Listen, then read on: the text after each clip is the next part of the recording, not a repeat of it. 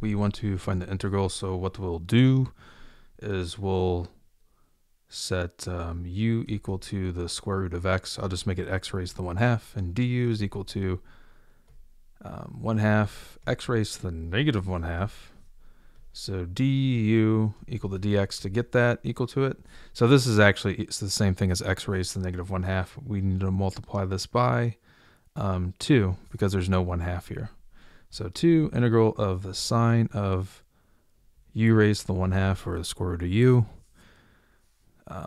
du. And when we integrate this, we get 2 sine of u raised to the 1/2, but we'll substitute back in the x raised to the 1/2 plus c.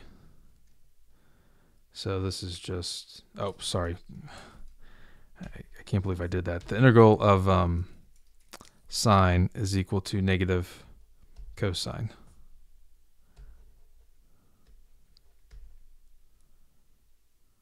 Or this is just, and that's it. Okay, I hope this helped you out. Appreciate you watching. Have a great day.